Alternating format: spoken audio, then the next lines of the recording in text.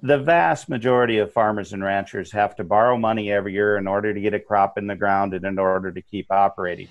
Those lending institutions, they're only going to lend to them if they take out revenue insurance, in other words, federal crop insurance.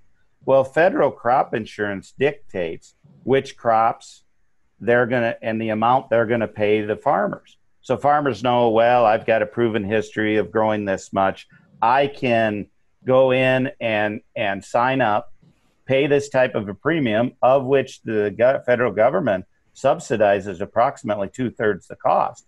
That's coming from the taxpayer. So your insurance premium for the insurance is paid for by the taxpayer mostly? Approximately two-thirds of it, yes, approximately. And they know as long as they keep their expenses below that, the government's going to give them a check. Well, the banker tells them, you better do that or we won't loan you the money. So farmers and ranchers are stuck there.